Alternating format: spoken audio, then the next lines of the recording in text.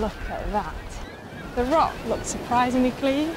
The base of it is just right down there and it comes all the way up. Wow.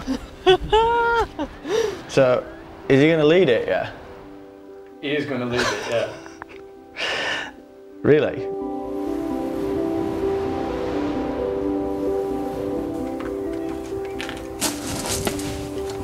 I have a genetic condition that affects my eyes.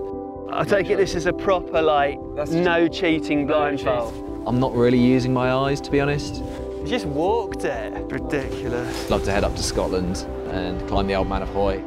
And then when I found he was doing trad outdoors, I don't know, mind blown, just like, are you kidding? Like, what?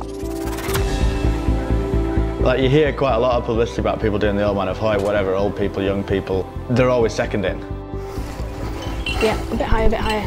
What is absolutely critical in climbing, and what climbing's really all about, is leading. It's the person who goes up first. Pretty excited because this will be the first time a blind man's ever led the Old Man of Hoy. That is a completely different ball game. Instead of being totally safe, it's incredibly dangerous. Where is the boulder? Molly! So the critical thing is that I have a sight guide. And get your right foot in the crack, main crack. Yeah. So Molly is kind enough to lend me her eyes. We kind of hit it off. I'd never met anyone blind before. Like, if you can share your eyes, then he's, well, I guess more than capable of doing anything. There are places where you can't fall.